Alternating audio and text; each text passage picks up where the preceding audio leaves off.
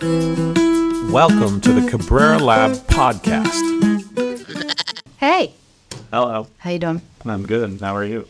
I'm excellent. Did the cold plunge this morning.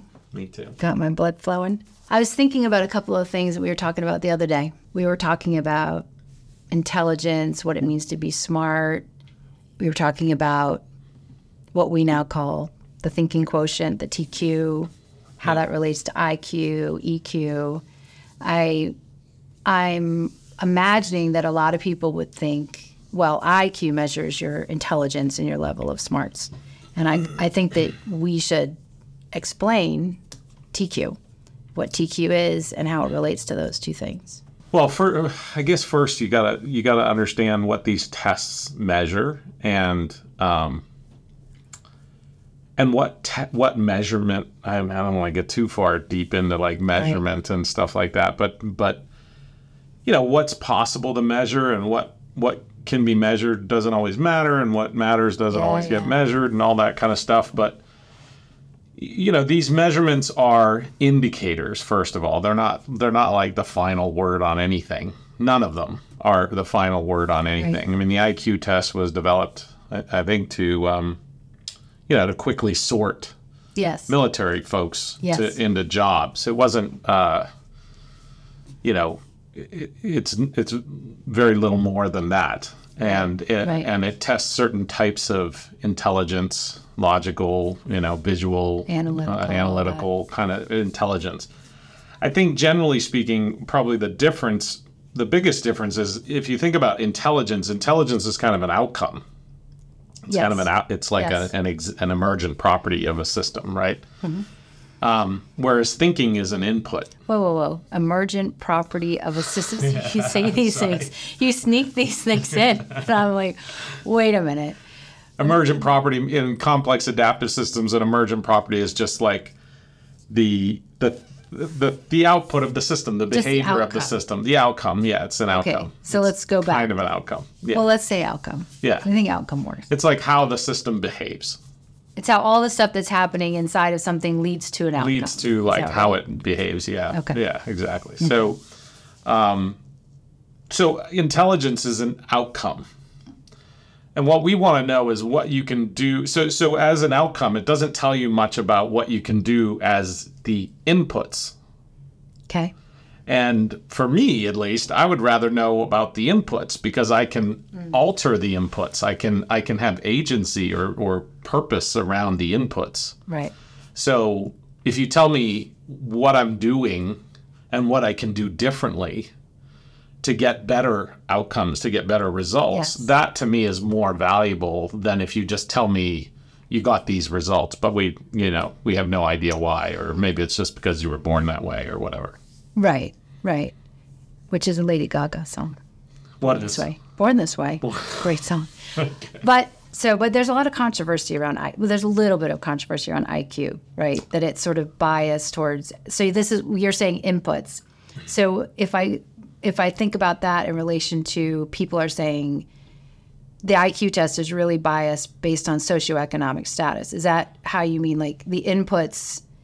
So if I come from a certain background, because my inputs are different, I'm likely to have a better IQ test. I'm kind of confused by that. Yeah, so there's sort of psychometric tests and edumetric tests, as you know, and edumetric tests are tests that you can kind of do better on. Psychometric tests are tests that you can that are sort of quote unquote measuring who you are fundamentally. Mm-hmm. I find the latter to be a little bit suspect. I'm not sure that they're really measuring because there's so much range in what you can achieve by just practice. Right. So if we just gave you a test that said, like you're going to be a good basketball player, you're going to be a good violinist. Well, any person that put some agency behind it, effort and practice could blow that test out of the water because evolution works, because practice works, because skill is built on daily, incremental change. So I personally don't put a lot of weight in tests that tell me like who I be, who I am. And that's sort of an immutable characteristic of me because so much can change based on your effort. So much can change based. We are so fluid and so plastic. What's called plastic, which I don't like the word plastic because plastic's kind of rigid. Yeah. If you think about it. You mean like moldable? In cognitive science, when we talk about plastic, we mean like really moldable. I guess in that sense, plastic is moldable, but the output of plastic is kind of hard. So it doesn't. To me, it's very fluid. Yeah. Our personalities, our skills are very fluid. We can change virtually anything through incremental daily practice. Yeah. Practice. Okay, so maybe we should talk about the big myth of separating IQ and EQ. I guess what I want to do is situate where does TQ, which is thinking quotient, how does that interact with both? Is it in between them? Is it part of both? Like, that would be confusing. Yeah, so again, I look at it as TQ's an edumetric test, which means you can take it over and over again, and you should get different results if you practiced in between, right? Yeah. A psychometric test, hypothetically, no matter how many times you take it, you would get the same thing because it's if it's telling you what your personality is, for example, then that's who you are, right? So it shouldn't change. Of course, it does change because you learn the test, and humans are amazing learners. Or you grow up, exactly. So, I mean, the big difference is that at TQ, the thinking quotient is designed around being edumetric, meaning like you take it over and over again, and you can improve. By definition. Like the whole goal is to improve through practice, which means we can do things to improve our ability to think better about things. Yes. There are things you can do, inputs, practice that you can do to increase your score. Absolutely. Okay. And whereas the reverse is not the case. Like what I'm looking for is what is measurable, from a scientific perspective. What can we measure? But also what is valuable and what is practicable, what is practicable, such that we can improve it over time. So what can we do about that score? And so if I just tell you, you're a genius, maybe if you just sat around and did nothing and didn't learn anything new, that genius would... No, I'd still be a genius. Right, exactly. Or if I just go, like they told me when I was a kid, that you're stupid and lazy or whatever. That's another podcast. That's a different podcast, but, then that's just that's your fate, right? But that's not the case. And so what I'm interested in is like, what can I practice? Yes. To increase my scores. And I think most people are willing to work for something. And if you give them the measure of how to, just like a scale, like you're willing to work to lose weight. Okay, well, the scale tells you how much you weigh. You're willing to work to lift more iron, Okay, well, the little plates tell you how much you're lifting, right? Or you're willing to work to get a deeper stretch. Well, the depth of the stretch tells you, do the splits, right? The whole world's going to know you're working on doing the splits. Man. It's hard. So, So we can practice. You can practice. I think that's the big difference. So, what you're saying is IQ and EQ are sort of static numbers or scores that you get, and you can't actually do anything technically to change them because they're psychometric tests. But the alternative is this edumetric test, meaning you're taking a snapshot in time of your level of skill, right? Yes. Across certain things. And I guess... Well, I should correct one thing in case it's misunderstood. It's not that you can't. It's that the premise of the test implies that you can't. But it's not true that you can't. Right. You can become a better thinker, which will make you smarter, which will make you, more capable of dealing with more complex situations and things like that. You can, but it's implied when we say that we're going to measure your personality, or we're going to measure your IQ, or we're going to measure your EQ. Yeah. When that is an immutable characteristic, then it is implied that there's really very little you can do about it. Right. right? And that's just not really terrifically in line with what we know about how humans work. That's a political way. It's not terrifically aligned with. Yes. Meaning it's completely out of whack. There is reason to question its basic premise. Validity. Its validity, yes. Right. So let's dive a little deeper into the TQ and what it tells you. I know the TQ is a test. Obviously, I know that. Yeah. And when you take the test, when you get your score or a report back, what does it tell somebody about their thinking abilities? How does that work? What do they learn about themselves? Yeah, so the TQ, so again, I want to be very, very transparent about any measurement. I mean, if you measure your weight, yes, does that give you a comprehensive, does that number signify your comprehensive health? No, it doesn't, right? And you could fluctuate 5 pounds or 7 pounds in a day, depending on how much you drink or alcohol or water, or, how dehydrated you are, or any number of things if you have an injury or something, right? So the first thing is any number, any measurement is an indicator. It's not an absolute thing, right? Okay, wait, you said that earlier. It's an indicator, meaning... What does that mean, actually? It's an indication of where you're at, but it's not the whole story. There's qualitative. It's like what you want to do is kind of take the qualitative. This is why mixed methods in research are important. You know this, right? I do know this.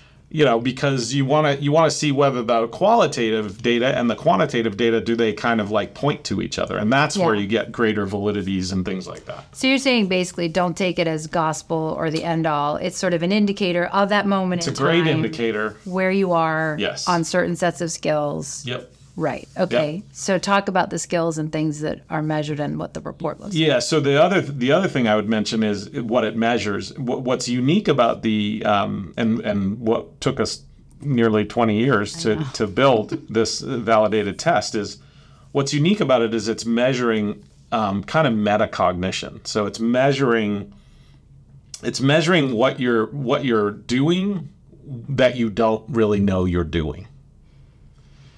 Right. And that's not easy to measure. And so the first thing you'll notice when you take the TQ is the questions are quite different. Yes. Yeah, you've probably not been exposed to such questions or questions quite like this before. Yes. Because they're measuring what you're doing kind of subconsciously or metacognitively, right? And they're measuring the way we organize information more than the information itself. Right. And so that's the first thing. But what it's then doing is it's measuring to what extent you're doing these organizational patterns that we know about. Mm-hmm. I'm not going to go too deep into patterns those. Of thinking. Patterns of thinking. And to what extent you're doing them in complete ways. So we know that people will bias certain patterns over others, certain elements over others. Right. And so what we're doing is measuring, how much are you biasing one versus the other? And your scores will kind of reveal to what extent are you seeing the different aspects of these patterns. Yeah, so in English, for a second here, what you're saying is basically your score is going to tell you across these skills that we're talking about, these underlying skills, patterns of thinking, where you have room for growth, where you have strengths, and it gives you an indication of at that moment how good you are at those things. Yep. Yes? Yeah. And then it tells you so then you know what you're good at and what you're not good at, areas of, like what you say, pros and growths. Pros and growths, or strengths and weaknesses. Yeah, we don't like the word weakness. I know, nobody likes the word weakness anymore. Although we have weaknesses. Yeah. I mean, I have weaknesses. Yeah. What we want to do is kind of buttress up our weaknesses and keep doing more of our strengths, right? So that's the results of the test really are 5 different numbers. Yes. They're the 4 patterns, and then the way we mix and match those patterns. And so those 5 numbers are super important to understanding kind of like where your strengths, what you're strong in, what you're weak in, or where your pros are, where your grows are. And And so, the what you do with that information is pretty simple. It's like, well, buttress up your weaknesses by practicing. Yeah. And remind yourself to keep doing kind of what your defaults are. Right. And so I think it's also important to mention, so there's those 5 things, but there's 2 things on each. There's your competence or your skill level and your confidence level. And we did that purposefully. Yes. We did that purposely. So where people have blind spots, meaning they're overconfident, they're more confident than they are competent. That's a blind spot. Yep. If you remember Bob. Yep.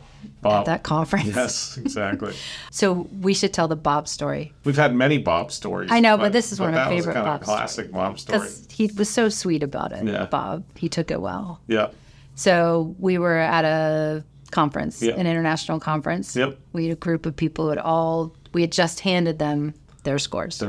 Everybody got their scores in a whole, room of people. And then they were at tables, right? They were at tables because they were about to do an exercise. exercise. Discuss their scores. Yeah. Yeah. And they all work together. Yeah, they all friendly. They all know each other. Yeah. So everybody knows Bob. Yeah. And you remember what Bob said? Bob got a low perspective score. He did. And Bob's sitting at a table with 6 other of his colleagues, and he says, wow, my perspective taking score is really low. We're standing there, and all 6 people are like, really, Bob? And they're all laughing. That is not a surprise, Bob. And he was shocked. He was like, what?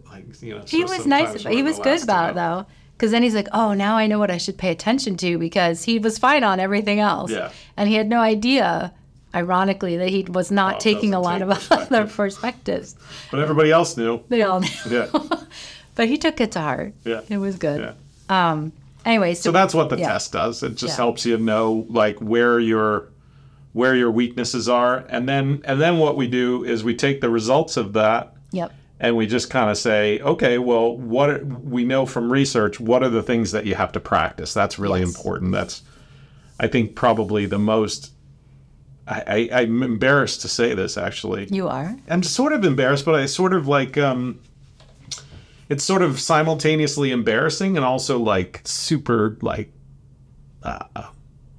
what's the word? I don't know where you're profound going. And meaningful? Meaningful, yeah. In over 20-something years of studying this stuff, we've learned a lot of things. We have. Thankfully. And a lot of things, and had a lot of good research findings and all kinds of stuff. But the single most important thing that I would say I've learned, something that I wouldn't have said 25, 30 years ago, something that I didn't think 25, 30 years ago, or didn't know at a deep level, seems so obvious, which is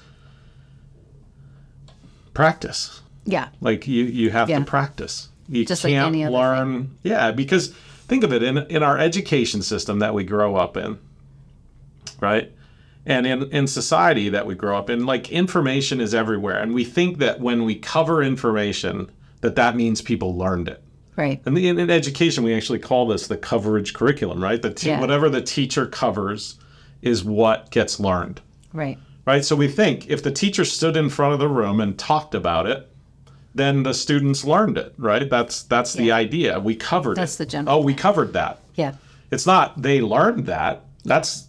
Those are thought of as synonymous, but they couldn't be more different. Yeah. Right? Just because you covered something, as you know, we've taught many, many students. Yeah. Just because you've covered something doesn't mean at all that anybody learned anything.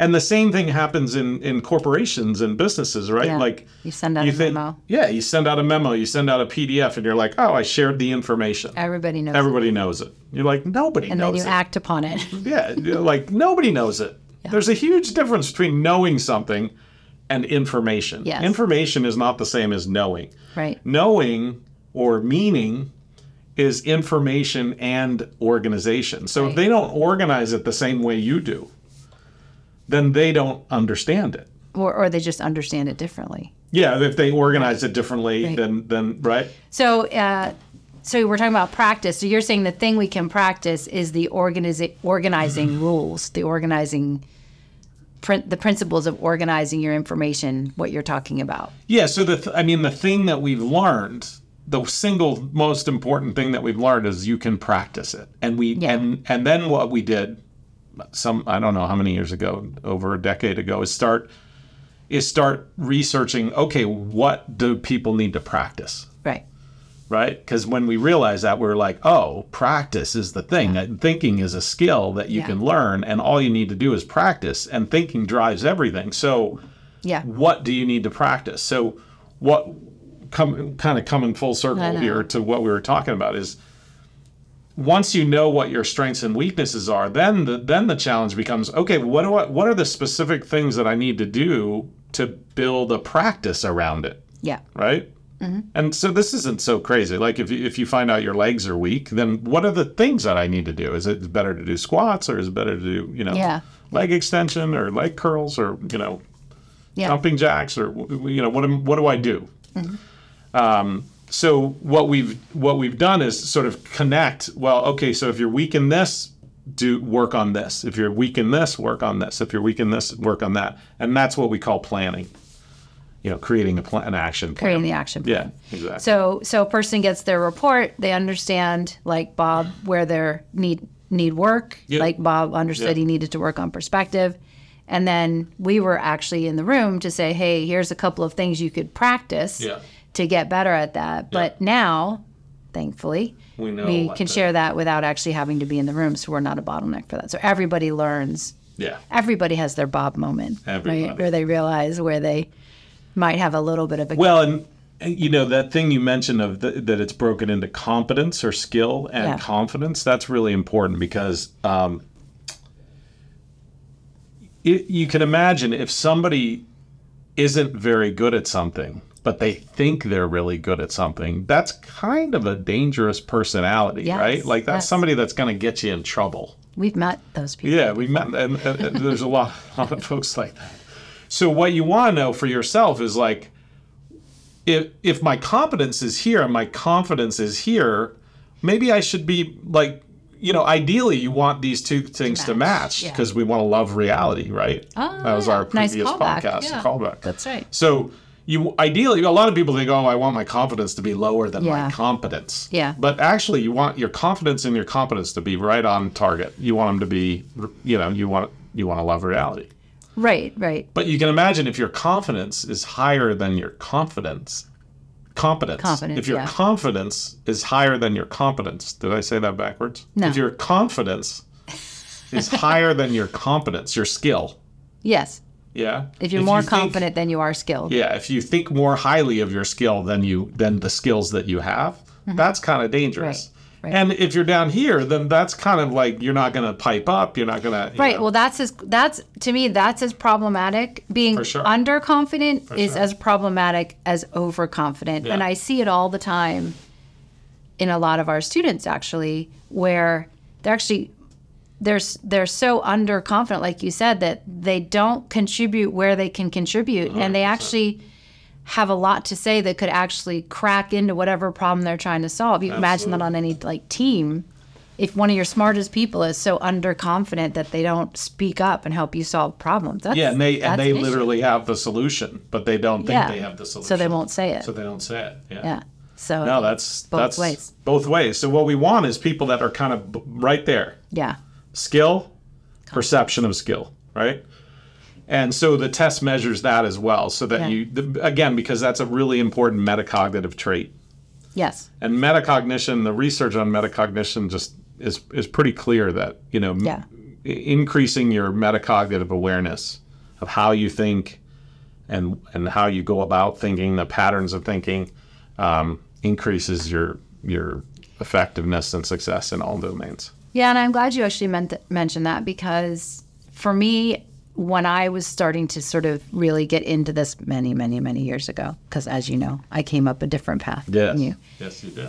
What's interesting to me is if you think about IQ and EQ, a lot of people don't realize that you can have this set that you possess this set of thinking skills that you can equally apply to analytical information type problems as you can your own understanding your own self. So when I was saying earlier, does TQ live in between IQ and EQ? I guess when I'm thinking about it, it actually is more, I mean, thinking is in both intellectual and emotional, but I don't know that people often associate it. Because emotions, they think of feelings, they don't think of thinking. I know. That's one of the great misconceptions out there. So to me, that makes TQ unique and very powerful. Yeah, I would even go so far as to say that TQ isn't in between. TQ drives both of those. Yes, TQ is the engine of those things. Yeah. I got dog hair on me. Bruno. We got tons of dogs. We should start talking about Bruno. We should have a whole podcast. Let's blame it on Bruno. We'll have a series. What is that song? Well, we were talking about that you get the report, it gives you your scores, and then it creates an action plan, which is sort of a personalized way for you to figure out how to get better at the things that you want to get better at. Well, so to be more specific, it does create somewhat of an action plan because it tells you like it tells you what your scores are. You can see which scores are lower than others. Mm-hmm. It gives you a lot of information about, what that means and how to interpret that. But then what the action plan is really for you to decide like what you want to work on. Right. And what resources in ThinkU that you want to, partake in. So from those scores, you can simply look at them kind of like rank order them from weakest to strongest. Right. And then we can map from the weakest score, let's say your weakest score is in perspectives. Oh, okay. Well, then we know one of the pieces of research we've done is we know that there's a Pareto law. Now, that just sounds like a crazy thing that people don't want to understand. But all it really means, it's an 80-20 rule. So if you think about an athlete, you can put 20% effort. If somebody puts 0% effort, they're going to be not very good at, let's say, anything. Yeah. But let's say, pole vaulting, right? Or whatever. Some other, I'm pretty sure that's true. Yeah, if you put 0% effort, if you put 0% effort, you're not going to be good at it. But if you put like 20% effort, you're going to be a pretty good, over time, you're going to become like a pretty good pole vaulter. Now, you're not going to become an Olympic pole vaulter. No. So with 20% of effort, you're going to get to about 80% of the population. And so that 20% gets you to 80%. Mm-hmm. Now, that 80%, if you want to go from 80% to like 90 or 95 or 100%, right? That's Olympic level, 99, 100 level.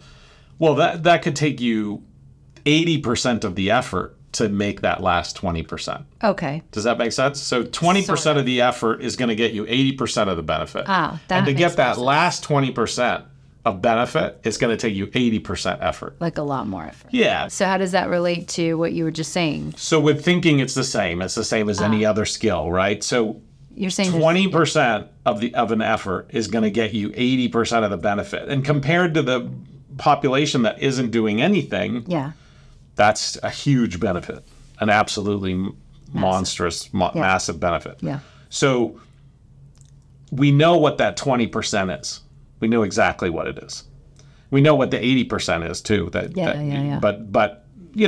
that's for people that really want to take it to the nth level. But for most people, they just want to get like significantly better, competent, super competent at thinking. And the 20% is these 5 moves. So that's the Pareto law, these 5 moves. Right. So it's is, not, list, party, zoom in, zoom out, RDS, and P circle.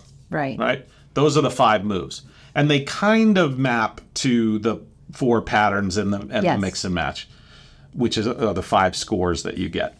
So if you're low in D, for example, distinctions, identity, other distinctions, then you should be practicing is, not, list. And there are several different, you were saying, resources. Yes. That allow you to, there's videos, there's courses, there's all kinds of stuff. So that's up to you what you choose. If you're, maybe you like reading, maybe you like watching video, maybe you like doing mapping. There's all kinds of things in ThinkU that you can do. Right. And there's all kinds of people that can help you do it. Or you could do the challenges, like there'll be a challenge that there will be a challenge. is not list challenge or Yep. something like that. So that's kind of the specific plan is personal to you. And the other thing that's really important is the information that the situation that you're practicing on is personal to you. Right. So you 'cause might it's in want to do it. my world. You're Yeah, saying it's I'm your gonna world. take, so the things that you're gonna tell me to do, I'm going to apply to what I'm doing Yeah, that day. So that's if super I'm important. feeding 5 big dogs, I'm gonna figure Solve that that out. problem. Or if I'm trying to figure out the difference between a sales effort and a marketing effort, I can Yeah. use is not list. Yeah. If it's personal problem, professional problem, relationship problem, but Yeah. a societal problem, whatever the Or- thing that you care about is. Or if I'm Bob and I'm sitting in a meeting, Yeah, you just need I'm going to to work. remind myself to take every Everybody's other person's perspective. Yeah, that's for a second. relational social problem peace that he's circle having. thing. Yeah, that's exactly. right. So is not is for D, distinctions for systems part whole. It's zoom in, zoom out, and part party. Those are Yes. two. Those are actually zoom in, zoom out. You could think of as 2 moves, but you could also think of it as one. I think that is one. Yeah, so that those 2 or 1 move, and then part party is another move. Yes. So you'd practice that.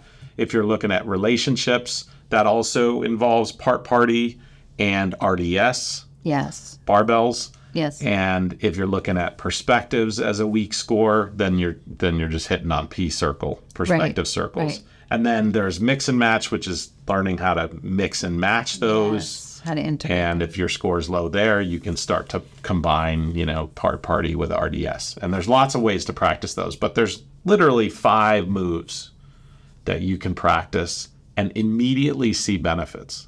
Right. Immediately, like, practice for a week, you'll be like, wow, amazing. Yeah, and I think it's interesting when you say mix and match. I mean, that seems abstract, but really what it means is, so maybe I'm going to change my perspective to see a different distinction Yeah, or a different totally. relationship or Totally. whatever. So That's right. It's just having more than one of those patterns in the same. Yeah, or you do part party just means relating the parts of something, yes, which people tend not to do, believe Yes. it or not. Seems I pretty believe- basic, but people tend not to do it. Yeah. So let's say you have 4 parts, there's 6 possible relationships. Well, you can mix and match with RDS, so you just did part party to find the 6 relationships, and then each one of those relationships is a possible RDS. So that's combining part party with RDS, and you get a wildly complex little set of things, Yes.